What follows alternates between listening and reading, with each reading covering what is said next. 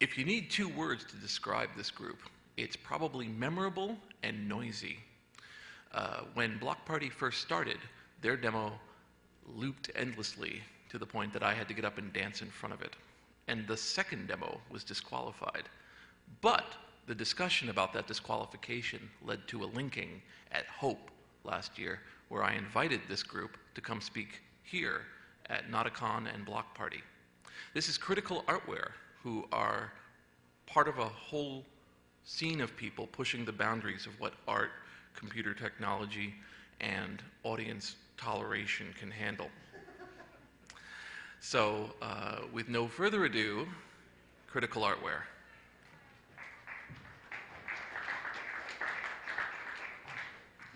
Hi, thanks for coming.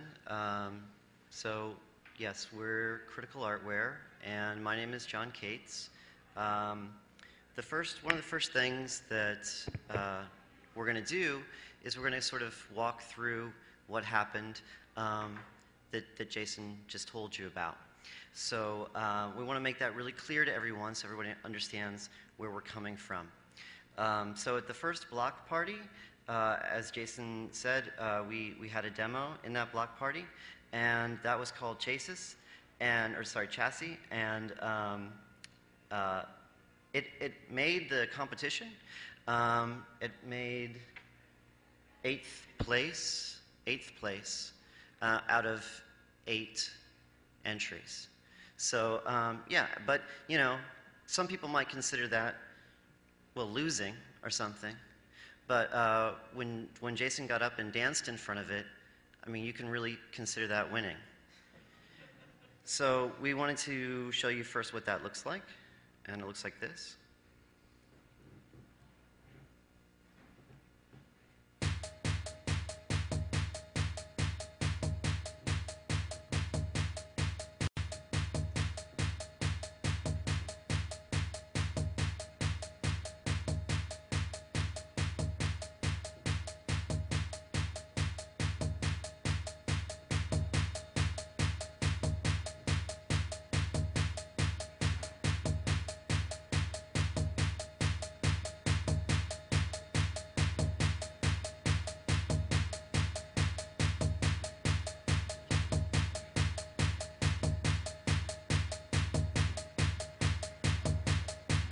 We thought that was like a reasonable claim to start off with.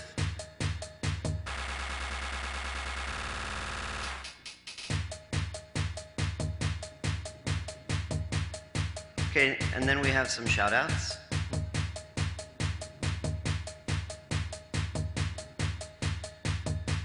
So you can see that we're working here with some of the accepted conventions of a demo, working within the genre of a demo.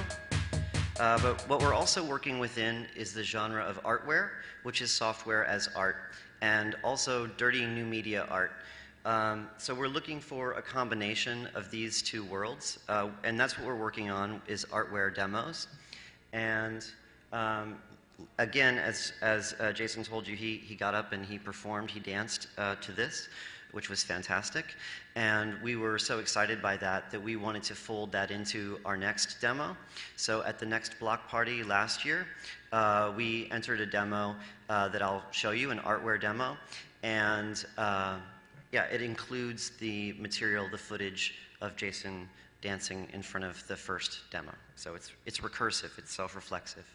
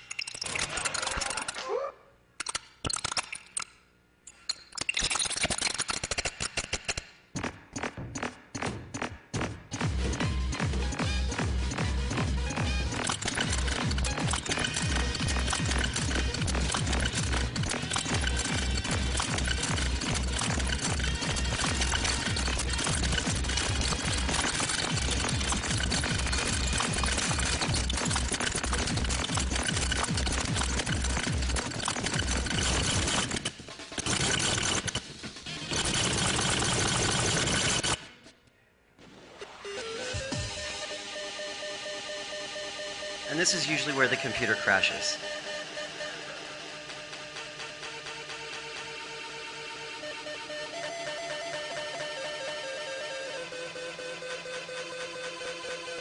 So this is using a distinctive feature of Artware, which is to have multiple windows. And it's also using distinctive features of the demo scene. And there's an air horn. And as Jason said, this was disqualified from the category of the standard demo. But in fact, this Artware demo actually won the secret Artware category. So again, we have a kind of complex relationship here between winning and losing, let's say. So it seems to have concluded or crashed either way. And I'll go ahead and shift at this point.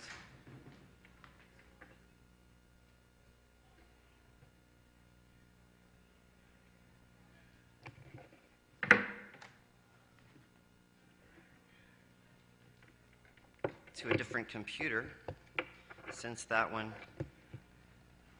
has been disabled by our Artware. Okay, and so the subject of our talk today is how we do what we do and how we make the Artware demos that we're making. So what we'll be looking at are the authoring environments for our Artware demos. And in order to do that, we're also going to show you other Artware demos that have been made by other crews and other artists at different times using our operating system.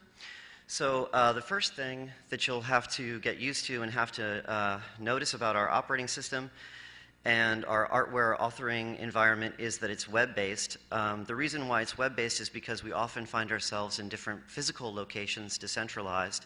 While we're based in Chicago, we spend time in different places. So we work together across the network in a decentralized manner. And that also means that you're going to see different flavors or installs of our Artware authoring environment because each of us has our own flavor.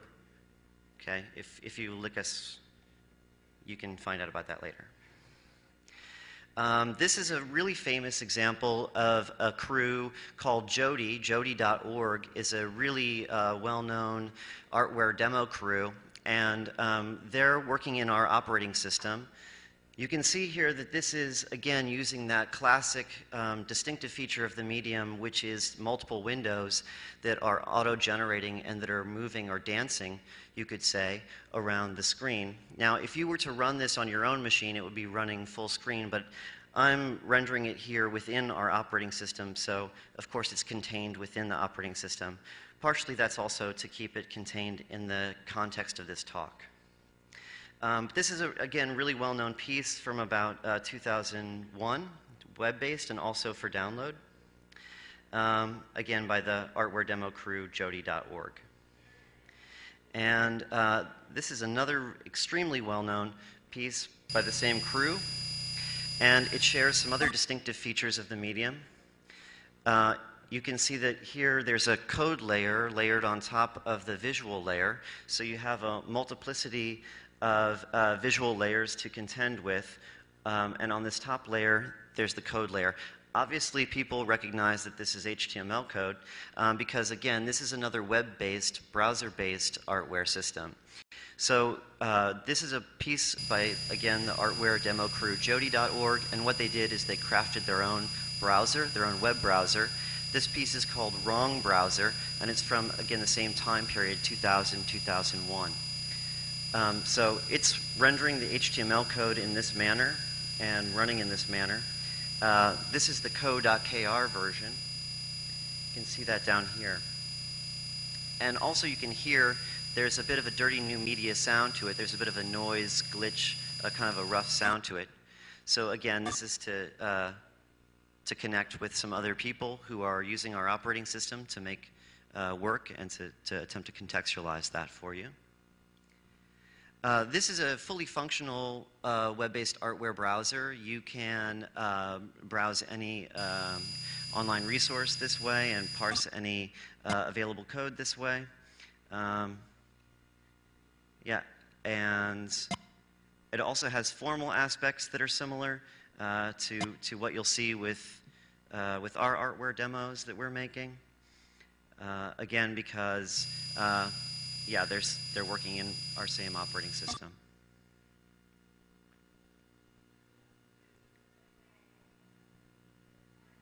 So you could also consider this a form of experimental media. And here you see that I've accessed NOTACON.org. So NOTACON.org is currently being processed by Wrong Browser.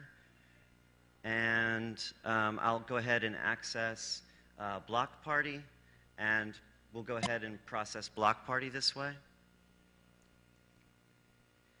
So now we're processing NOTACON.org and Block Party with the Artware demo crew, Jody.org's Wrong Browser Artware demo.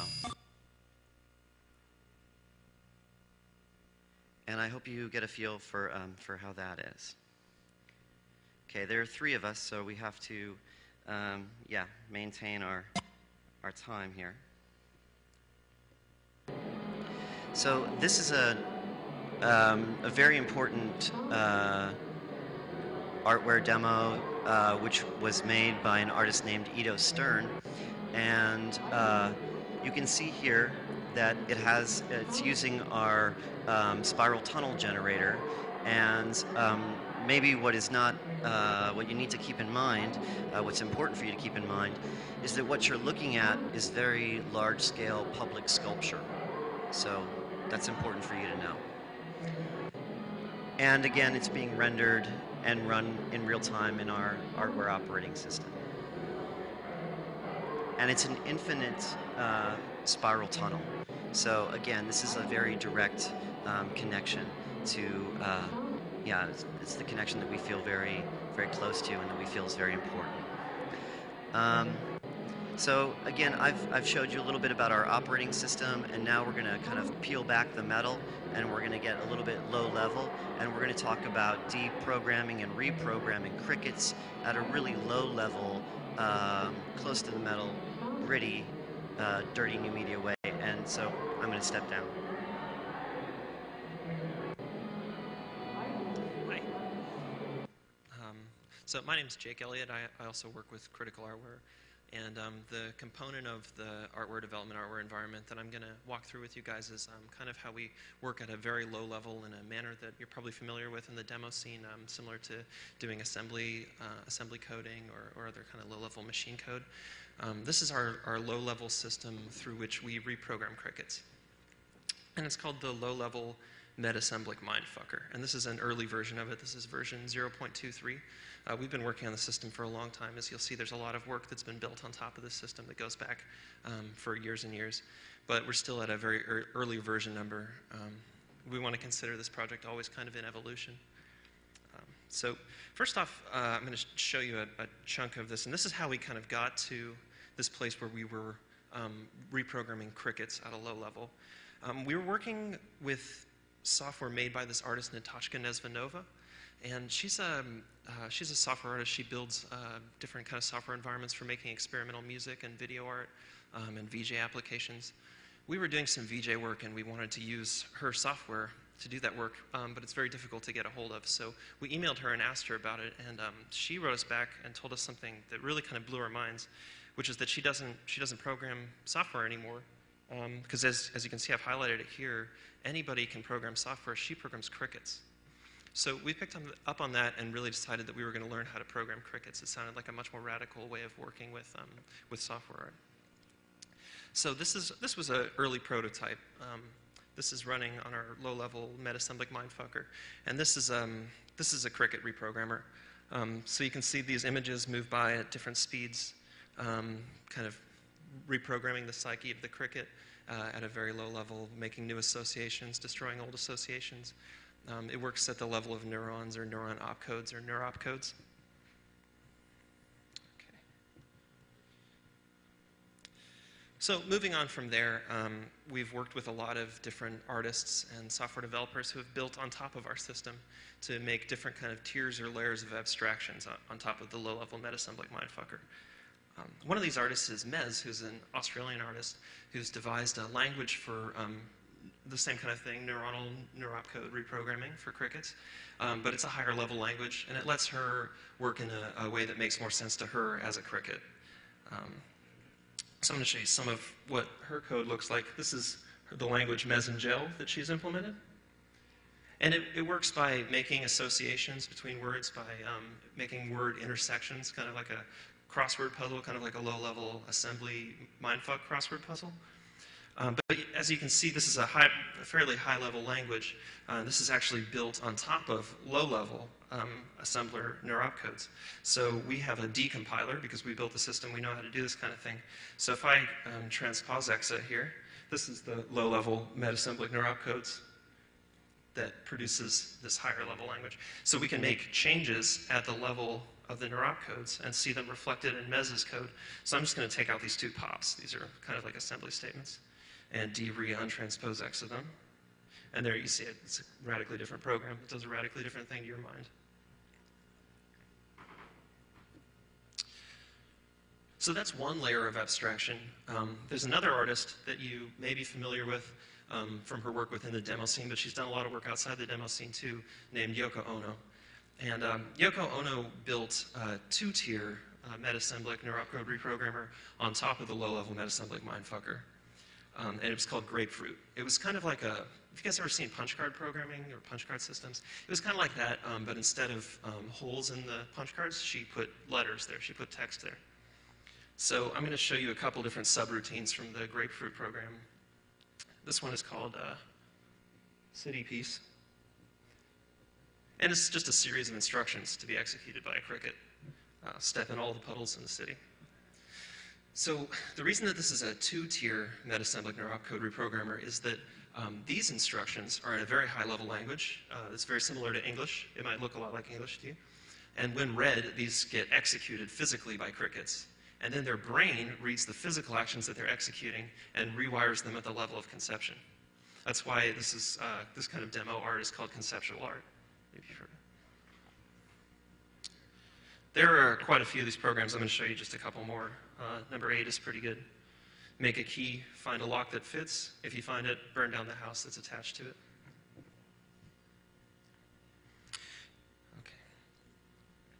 So we've seen 1 tier and 2 tier. Now let's look at n tier. This is a level of abstraction that can go into infinite regress. This is a piece by, or this is kind of a reference to a piece by an artist named Cornelia Solfrank. And this piece was called Female Extension. She used our low-level neuropcodes to implement the piece. Basically, in 1997 or so, an art museum in Hamburg in Germany had a net art competition. And Cornelia's response to this was like the first net art competition. Her response to it as a cyber feminist was to create a piece of software that created net artists, and specifically female net artists. So she created 200 female net artists, and then used additional software for those net artists to create net artworks and submit them into the competition rather. So here we have some scrolling shout-outs to all the different female net artists that she generated. This is another point of connection that we find with the demo scene, the scrolling shoutouts. And also the psychedelic color cycling is another point of connection. And then another really important point of connection is the spiral 3D tunnel hypno effect. That I'm going to show you our spiral tunnel generator that we use called the Animus Cinematic Tunnel Variant Automata. Okay, so we have a few different presets. I'll just show you presets. It's really kind of boring programming at the low level, but it's exciting what comes out of it. So here's one tunnel that can be generated.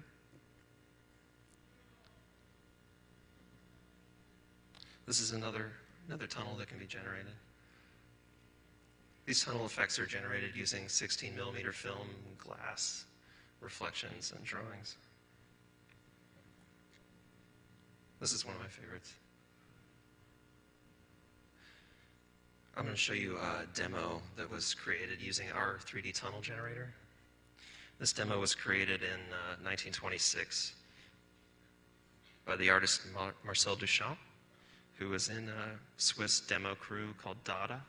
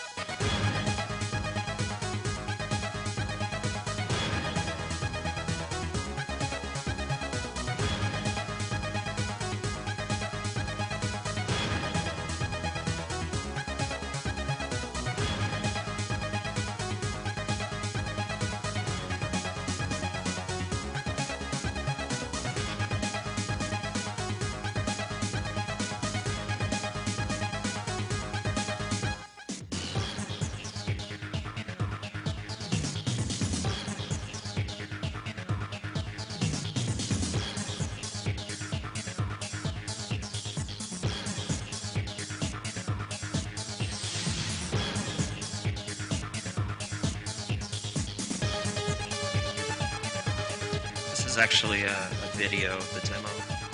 Because the original demo is implemented using motors and glass and 16mm film, which they wouldn't let us take on the Megabus. So we shot this video of it. And there's another thing that I want to point out about these spirals, which is that they themselves work as low-level metasymbolic mindfuckers. If you follow the outer white contour of the spiral, I want you to just look closely at the white part of the spiral and just follow it as it spins around. And while you're following the white part of the spiral, I want you to listen very closely to the tone of my voice. You're watching the white part of the spiral and you're listening to the tone of my voice. And as you follow the contours of the tone of my voice, your shoulders begin to relax. And the more your shoulders relax, the more your elbows relax. And the more your elbows relax, the more your shoulders relax. And your eyelids are getting heavy. Your eyelids are getting heavy. The spiral is spinning. You're watching the white part of the spiral, and your shoulders are relaxing. You feel adrift, as though your consciousness is a lotus flower floating in Lake Erie. And as the spiral turns, a certain phrase bubbles to the surface of the lake. That phrase is cool class code. You recognize this phrase from somewhere, but you're not sure where. But you know that every time you hear this phrase, you're going to think that you're watching the most amazing demo you've ever seen. It has 3D tunnels. It has 4D tunnels. It has metaballs within metaballs. It has meta-metaballs. Now your shoulders are relaxing, your eyelids are getting heavy, and you're falling asleep. And when you wake up, you won't remember anything that's happened in the last 26 minutes.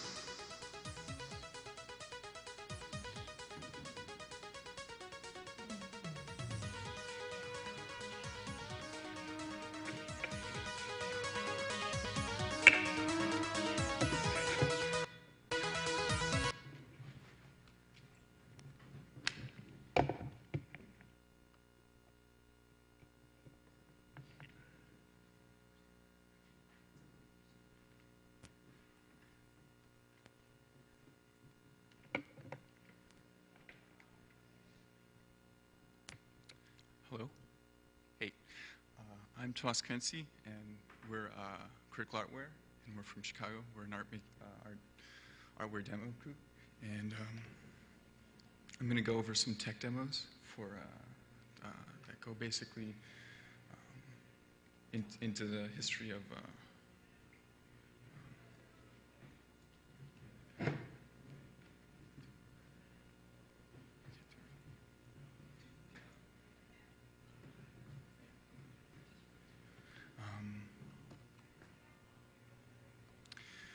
so yeah, this is the advanced sending image processor, and Yeah, I can walk through it if you want to just run it. Do you want to just run the software? Because it's a fairly complex program. So would you mind just running the software and I'll just explain what's going on? Okay, cool. So yeah, like as Tomas mentioned, this is something that we've implemented called the Dancing Image Processor. This is an analog computer graphics system, an analog computer. And Tomas has re-implemented it in HTML. The original was done in electronics, I guess. But we've re-implemented it in HTML here. So it's patch programmable. Tomas is building a patch right now, which you can see represented by these colored wires.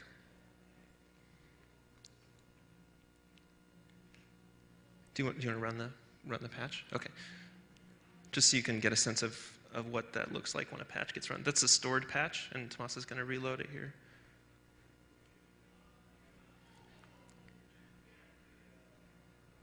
So, see, he reloaded and all the patch cords went in place.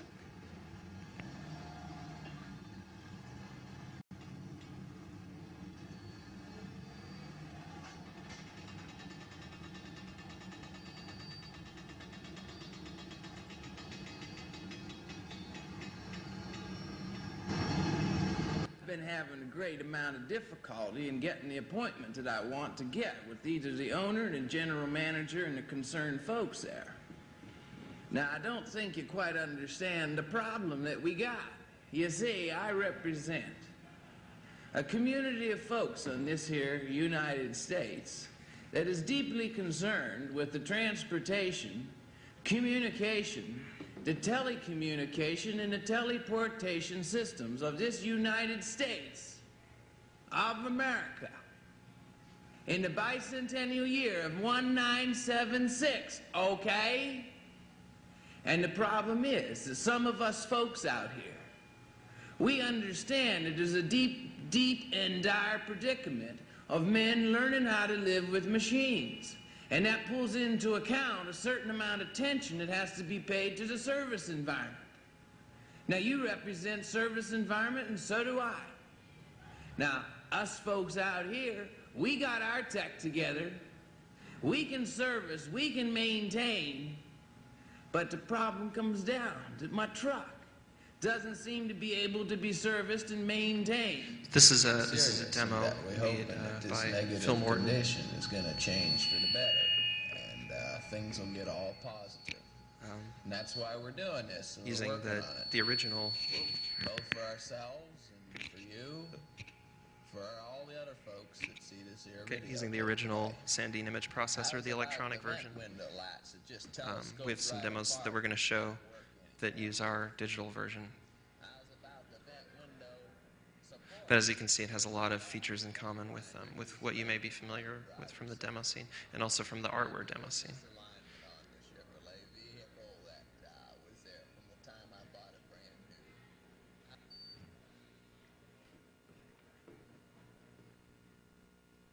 Lots of people say they don't build cars like they used to. Well, it's a good thing. Hi, I'm Bert Kramer. The car does need service. Your Chevrolet technician does have the special tools and the special training from General Motors Training Center to do a better job. Easy maintenance and the best service. Another reason why you've made your Chevy dealers #1, and they're not about to forget it. Okay.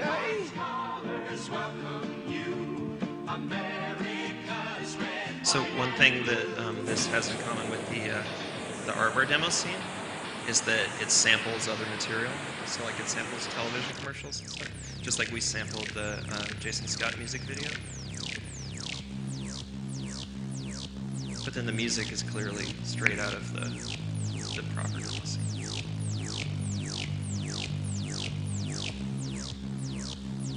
Oh, this is a spiral generator, right? Did they? Do you remember, Thomas? Did they use our spiral generator, or did they use their spiral generator? I think they used our spiral.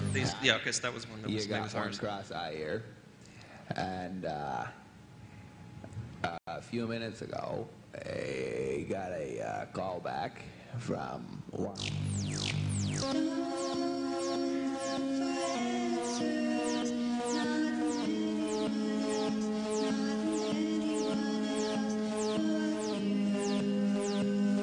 Kind of hypnotic trance music is also pretty emblematic.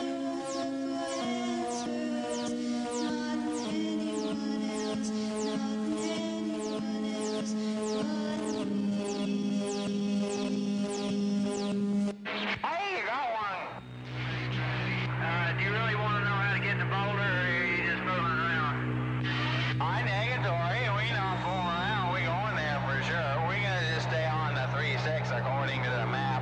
We ain't going to have any trouble, I don't think. Why? Is there a better way to go?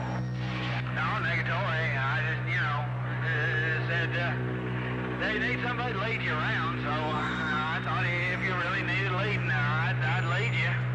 Hey, oh, for sure we need leading. No doubt about that. Yeah, for sure we need help. But mercy, yeah, we just looked down at the map and we go Boulder, okay, on the 3-6. Oh, we just had a problem back there with that record truck, you see. There's another spiral.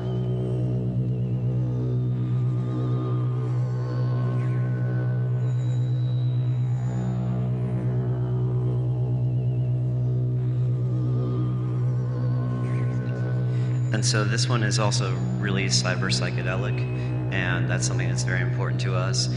We have the same cyber psychedelic perspective, and this is clearly also coming from our cyber psychedelic perspective. But this is from 1976. So you see here the kind of analog approach using the Sandine image processor primarily in order to do these kinds of effects here.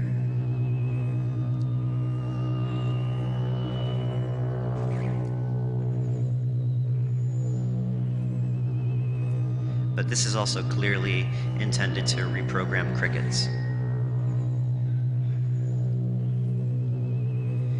Usually the crickets that it would be reprogramming were those who would be making this work, as well as those who would be watching this work, like yourselves.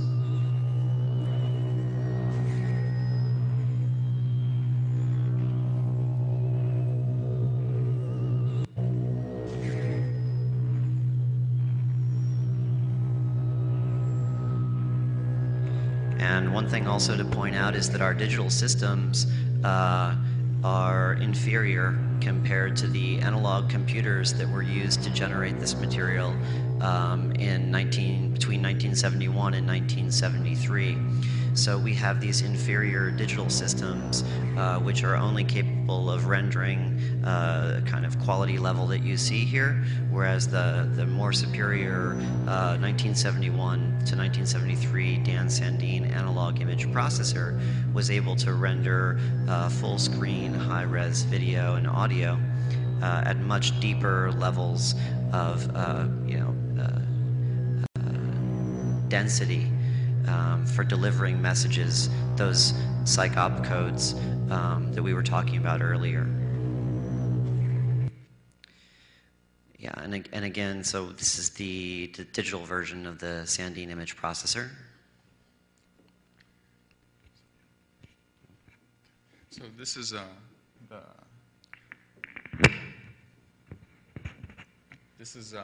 EVL lab in UIC in Chicago, and this is also ported to HTML, and so this is actually a PDP 1145 mainframe computer, and so these are the racks right here, and then some more racks over here, and then this is the Z-Box, which is also part of this system called Z-Grass that I'm going to talk about and show you some demos of. So this is the VTO5 prompt. So basically, oh, it also hooks up with the image processor.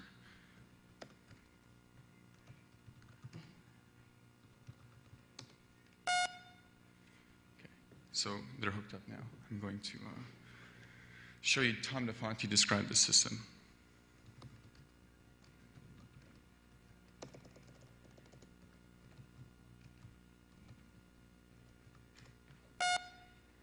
Hey, Cross-Eye. I've been reading this paper here we wrote for the National Computer Conference, and it gives a pretty good idea about the technical and computer science type things we did in this laboratory, but it doesn't give a very good idea how much fun it is around here. To give you a little cook's tour of this laboratory in the chemistry department, we'll take you over the computer here. This single bay houses the graphics computer. And this down here, of course, is the PDP 1145 computer.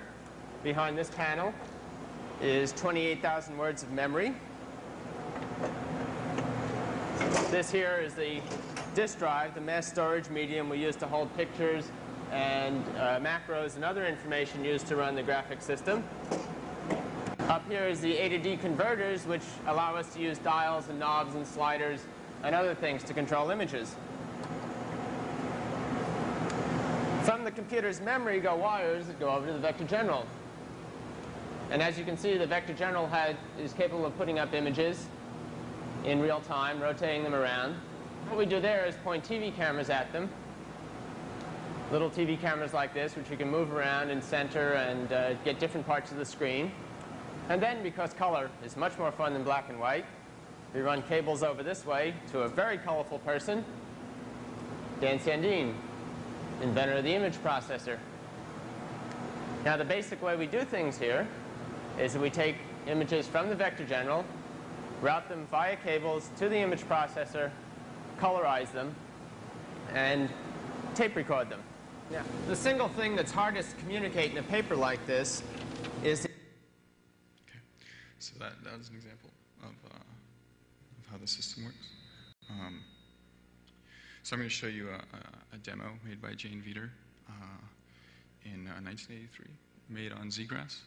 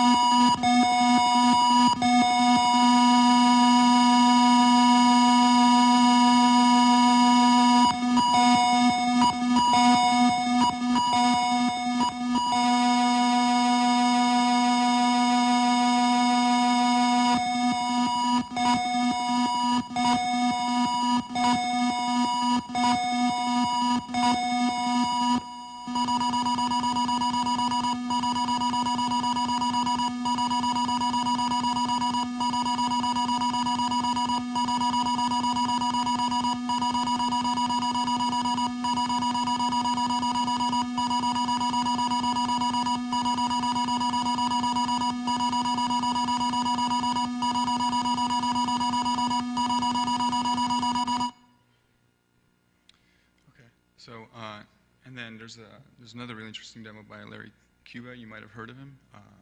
So I actually have two demos that I want to show you by him. The first one is called Calculated Movements, and it's from 1985.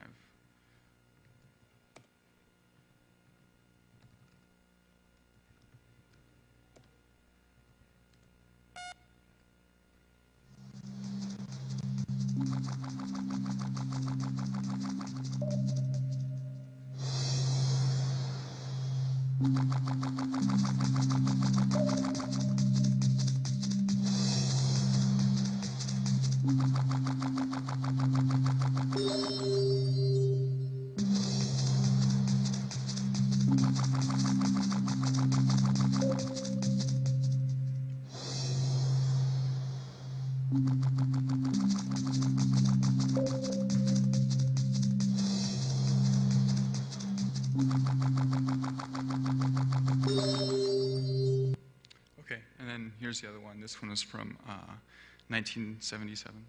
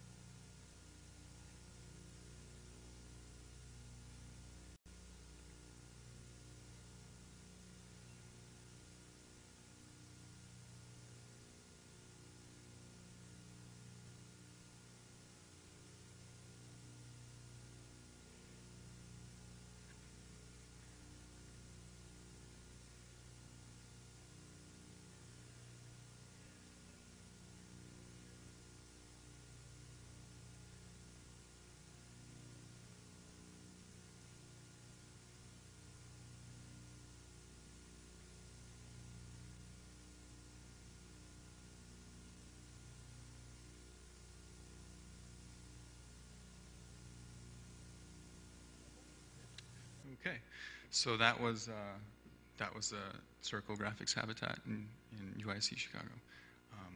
I'm going to give you a little tech demo on how we made chassis. Looks kind of like this. Basically, you have these tools right here. First thing that we want to do is add some color. So we can paint the background color various, red, green, or blue. But I mean, it's kind of more interesting to have a lot of colors at the same time. So that's like a first step into making the chassis demo.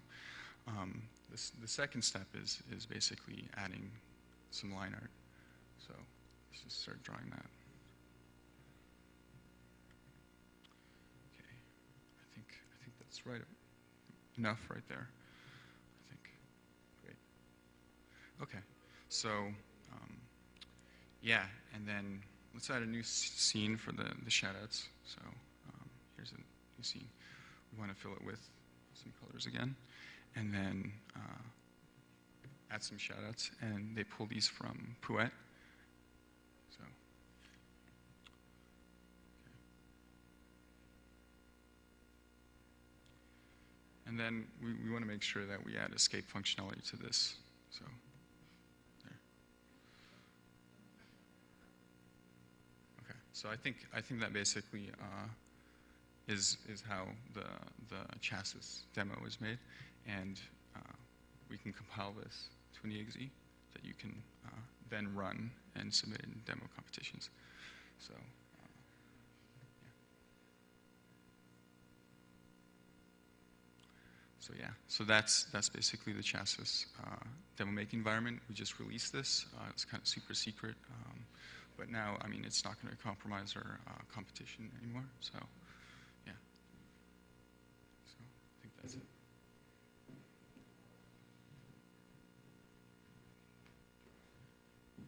So yeah, that's the material we brought to show you guys what our workflow is like and where we're coming from, and how other artists have used our tool chain to enable their own to build their own demos.